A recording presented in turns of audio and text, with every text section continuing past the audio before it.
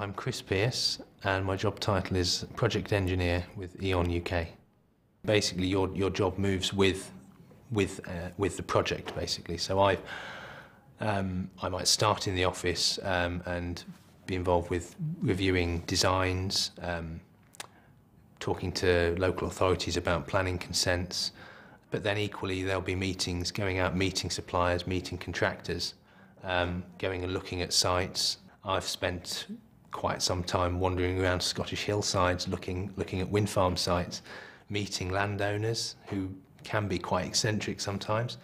During the construction phase, usually the project team moves to site and you're based then living in a porter cabin, which can be fun, and you spend your day wandering around the site with a hard hat on and a high-vis jacket, making sure that people are performing, building the job to the required quality and safety standards.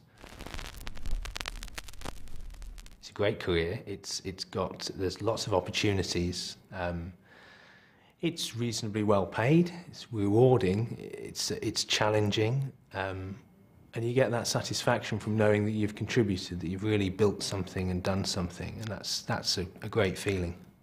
To walk away from something at 5 years, power station operating, and say, yeah, I built that. That's really good. The other big change in life is when we had our little boy. It just makes you start thinking about the future, about beyond your life and how the world is going to change, particularly at the moment looking at climate change and how important it is to tackle it and look at how engineering and how your job as an engineer can really change things.